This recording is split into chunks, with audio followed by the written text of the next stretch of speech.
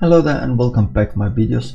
In this video I want to speak about the Laravel framework in PHP and how we're working with the request and the response. I will show how we can sending based on this input field we have here, and how we can send it for the code, and then how we can handle it and return it back so we can see what the name is and about the name is sending or not. I will show you how we can make a very quick API where we can send in the raw data and how we can send it in JSON, and of course how we can redirect it to another page if you want that.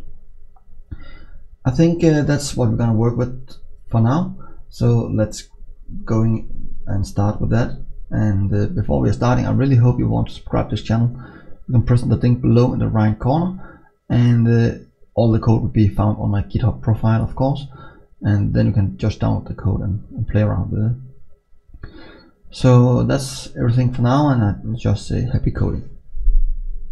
The first thing we're gonna do here is make a name. So let's just call it your name, and this is creating a post. I think it will be better to rename this and say post title,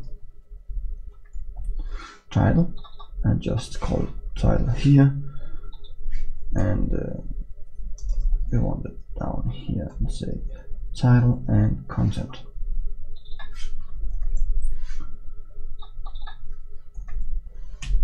That's what we're gonna do here, and then below here we can say,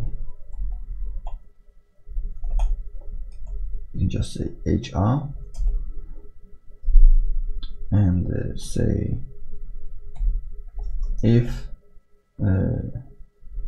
title is found, then we expect about it's the post is created.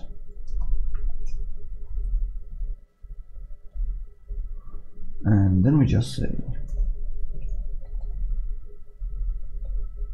here, and say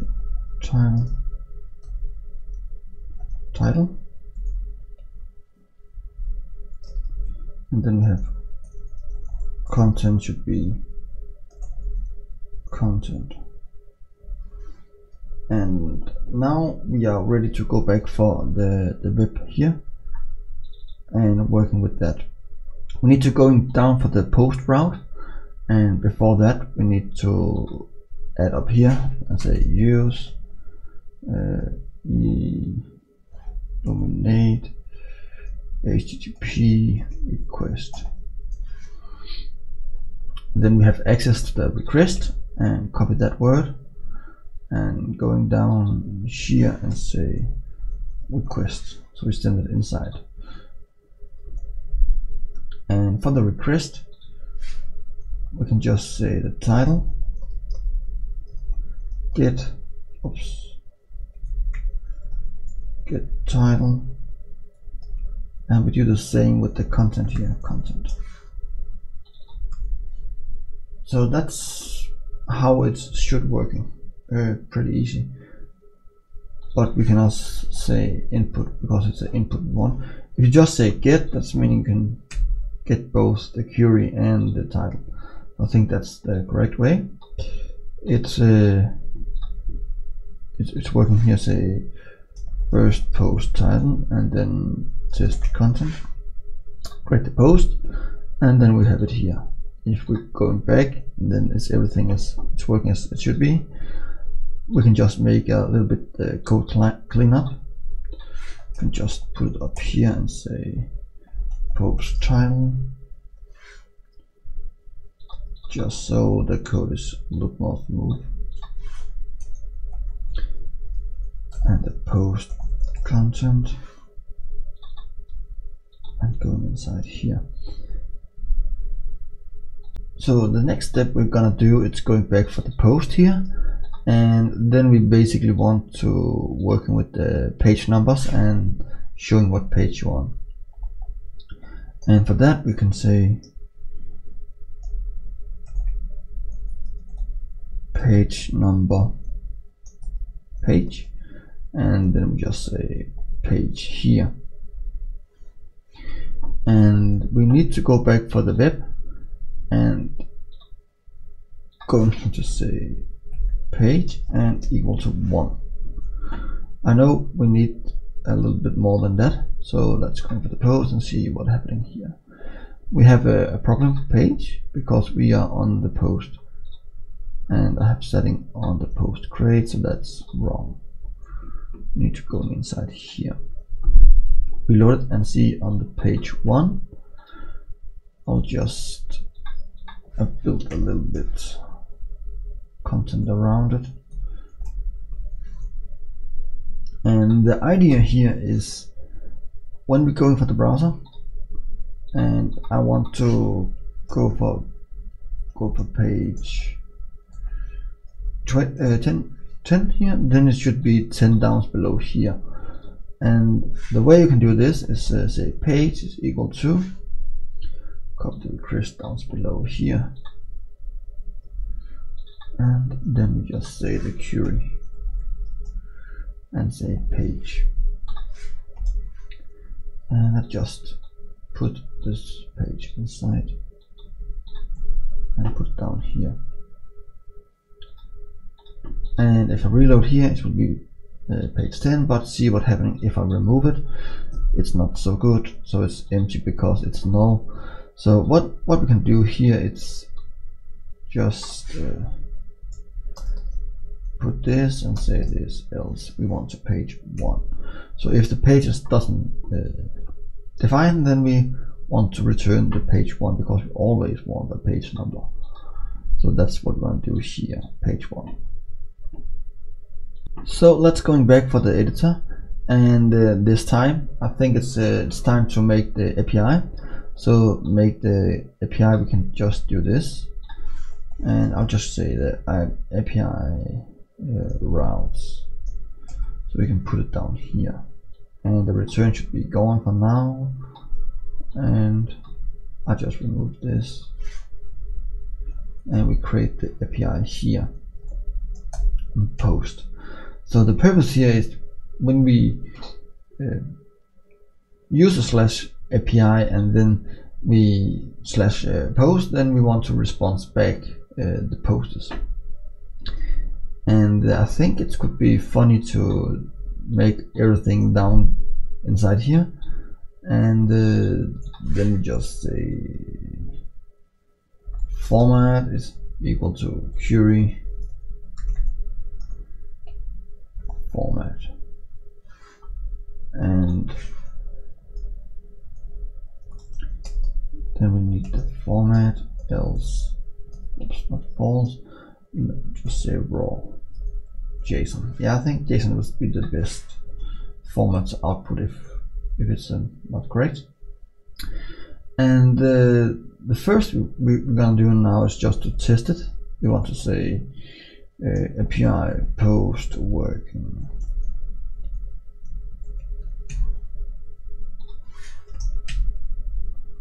So let's go up here and say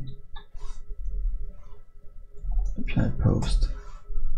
It's working, and I can use format is raw, and that's still working. So that's perfect.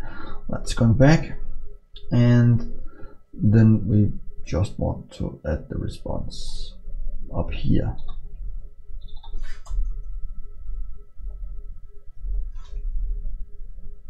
When we include the response, then we have directly access for this down below here. Return response, and the response should be the raw content, and comment 200, and then we want to add a header.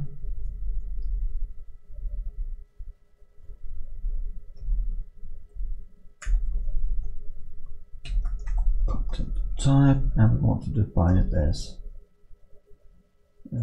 text plain, and then we're good to go. And I'll just do this: if format is equal to plain.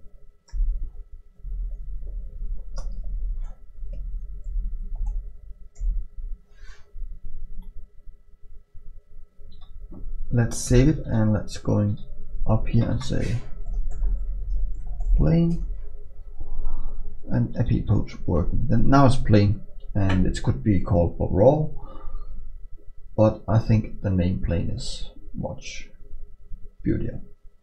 The next should be the else if. That's meaning if the format is JSON,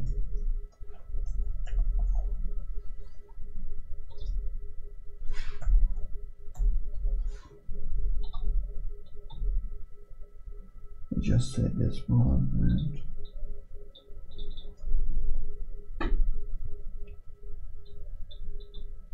response here.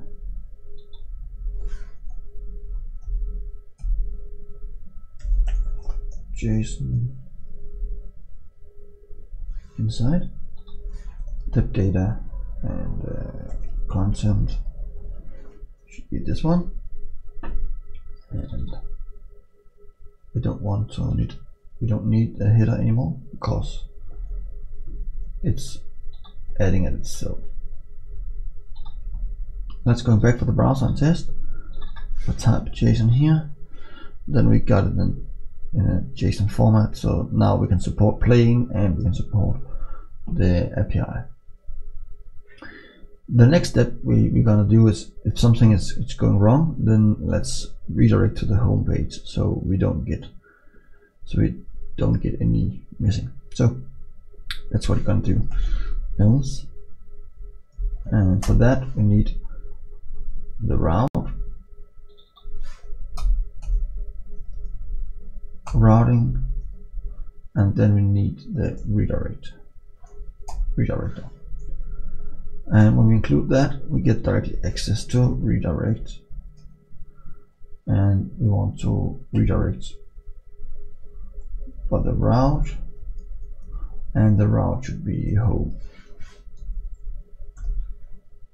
So if I'm gonna remove the format, type something that doesn't exist, it should sending me to the home,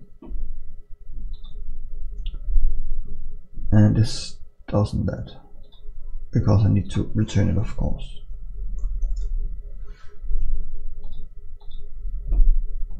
And now I'm on the home page again. So that's how we can work with the request and response based on the post data from the input fields or by the query, and how you can just sending the raw output out, or you can send the JSON output, or you can redirect to the home page if something is going wrong. Thank you so much for watching this video. I really hope you enjoy, and don't forget to subscribe to this channel by clicking on the thing in the right corner below, and of course don't forget to click like and share buttons. All the code will be on the GitHub. You can find the link below in the description, of course, and don't forget to subscribe. Thank you so much, and hope to see you next time.